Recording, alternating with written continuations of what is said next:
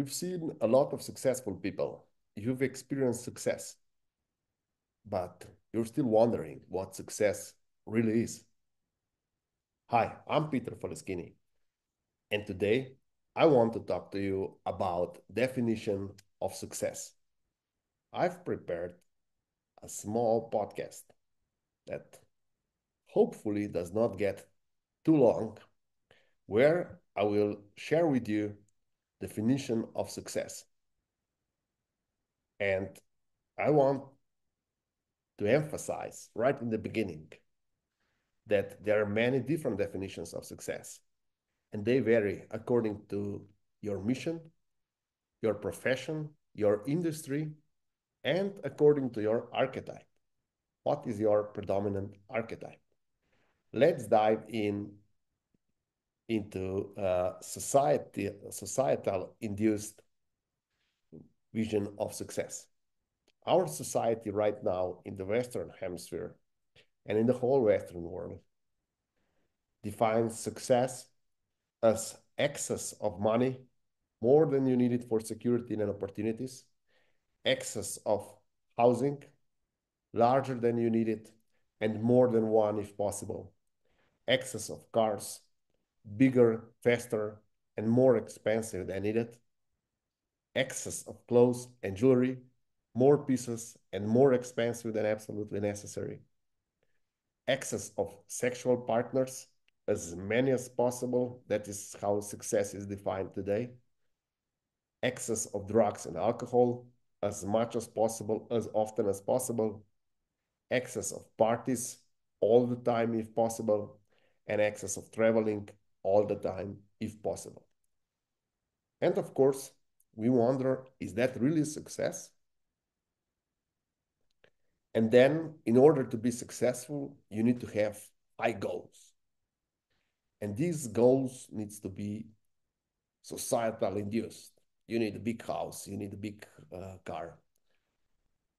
And more often than not, these goals are just one large source of frustration.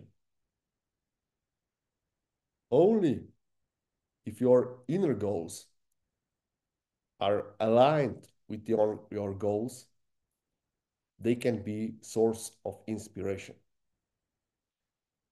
And I would define success, and this is not my idea, I am just sharing what definition of success I like more, is that success is just an achievement that, or something that we achieved compared to the goal.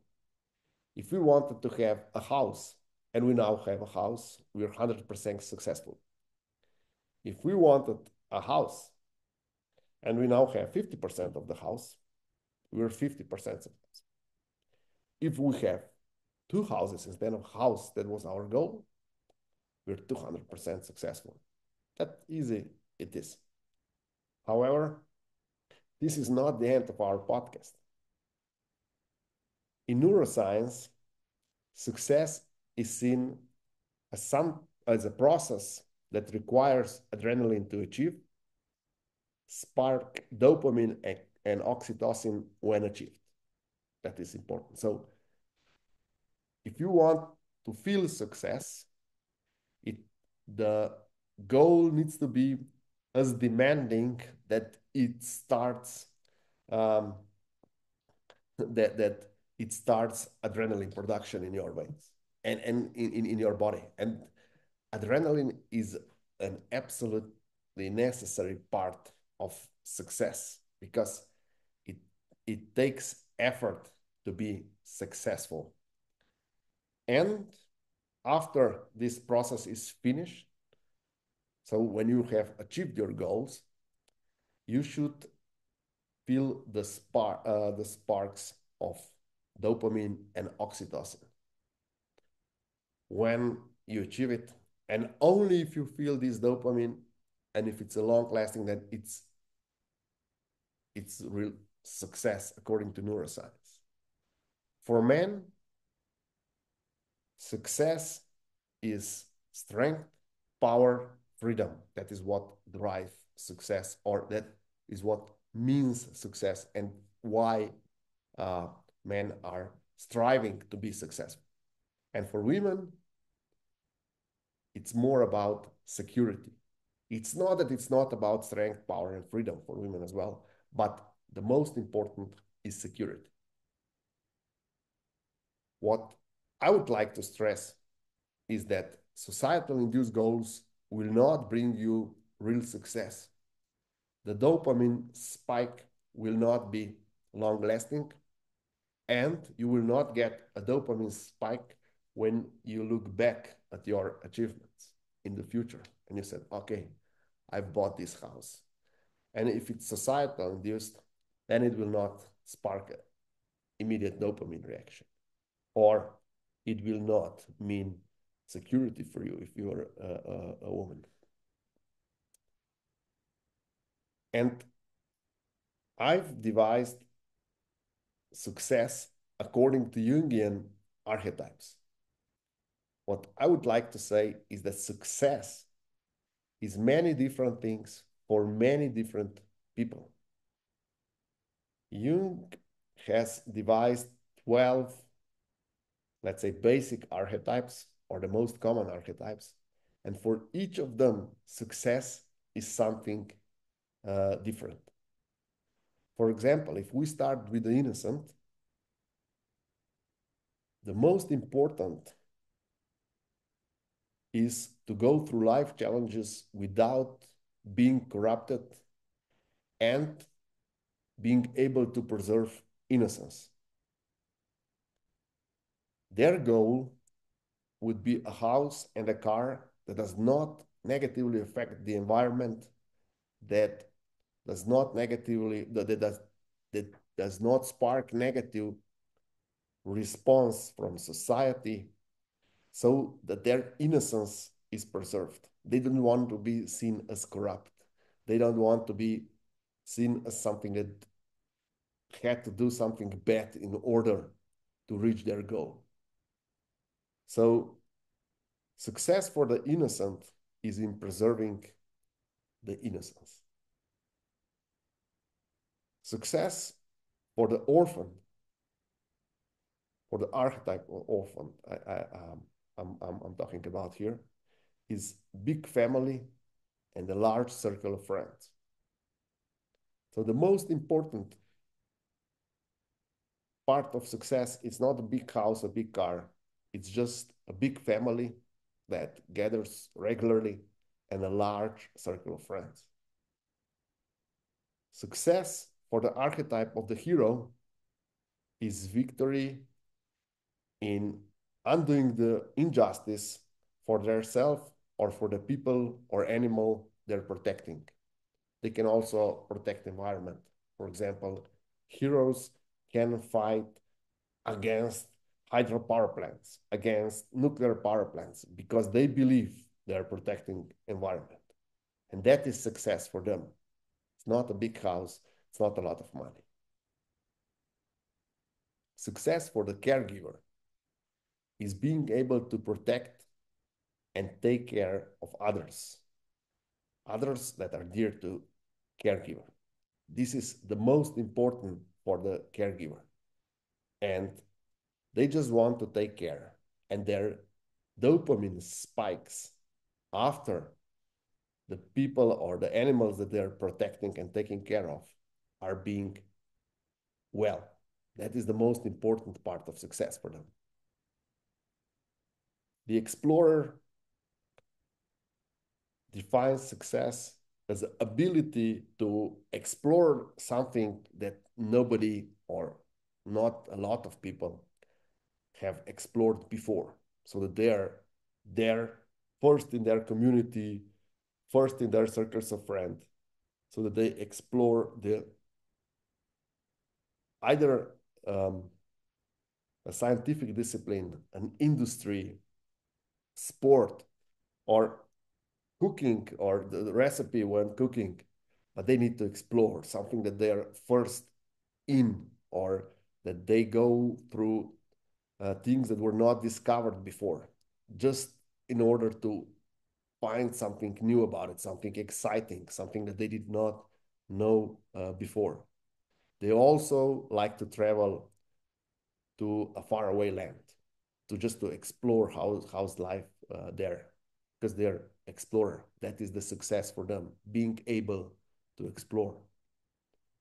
The rebel finds success in being able to disrupt a process or a whole industry, start a revolution, or be part of the revolution. And the most important is that they understand their success as ability to stand against the establishment, against the authority. For the lover, success is defined as being physically and emotionally attractive to, uh, to, to be able to attract desired intimacy and connection. Usually that results or success is defined as having a perfect spouse or a girlfriend or a boyfriend. For creator, the most important in success is that they create enduring value, something that will have value after they're gone. For them, success is to publish a book, videos, have different speeches, different posts, create a work of art, create new house, new car. They are creators. They want to create something, and success is ability to create something that sparks their interest, that is hard to do and a lot of other people cannot do, but they are creative enough and resourceful enough to do it. Jester is successful if he or she is able to play around, utilize a lot of humor, and the measure of success is if they are perceived as joy and fun to be around. The sage defines success as discovery and expose of truth. That is in many possible areas. For example, for the sage, there would be a book published on ancient Rome with new facts that nobody knew before about the symbols that they were using and how they could heal themselves with a symbol. That is exactly the book that sage would publish. And that is also the difference between creator and sage, that sage have to have this special something uh, that it's and that it's this special something is exposed. That is how they define success. Magician is searching for success in win-win situation that help them or their tribe or their company or their society materialize certain vision that they believe is bigger than themselves, or or bigger than their current circumstances. And we finish this archetypes with the last archetypes. The last of the archetypes is the archetype of the ruler. The ruler defines success as being able to exercise control and leadership in order to live in abundance and in controlled environment that will be safe for him and the people around him.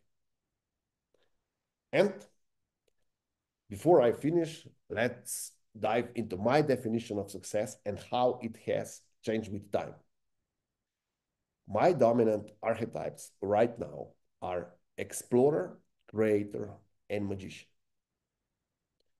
As explorer, I define success as discovery of new tools, ways, and methods of utilizing organ intelligence to help people feel well, to help them with their wellness regime, to help them improve their mental well-being. And this is just because I explore these tools and I am successful when the tools that I have found and tried to utilize prove to be successful in helping my clients make huge progress.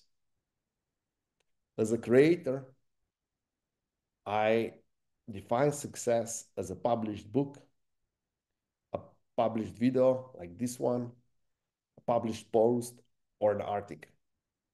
As a magician, I'm successful when I'm able to create a win-win situation, or sometimes my clients call it miracle.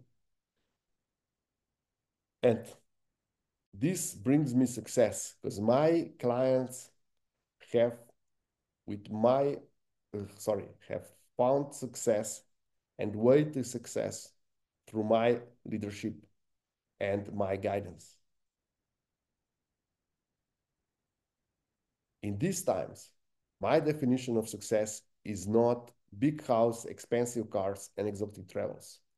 It used to be before, because my goals and my definition of our understanding of success was completely societal induced. I did not care about my archetypes. I did not care about my individual goals, my inner values. So I applied societal induced goals and tried to be successful. Of course, you may imagine that most of the time I failed.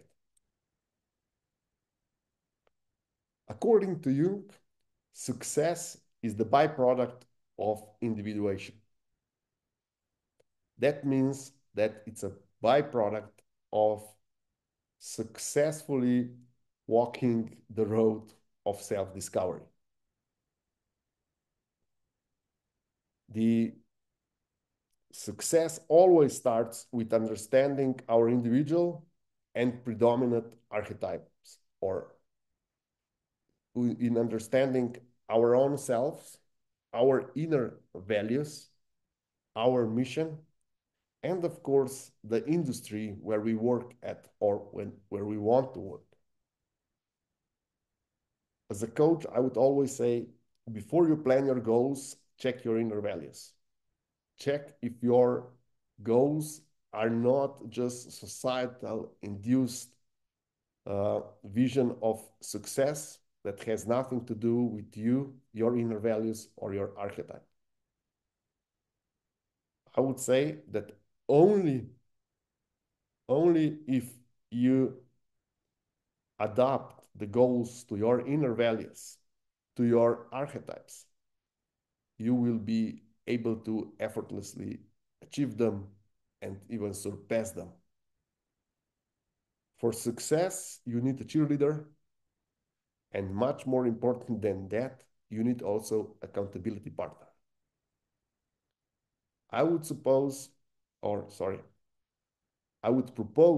that you get a mentor or a coach to help you search for your inner values, your archetypes, your industry, and your success, your personal definition of success. If you like this video, please give it a thumbs up and let me know what you think. Leave as many comments as possible, and I'll try to reply to all of them.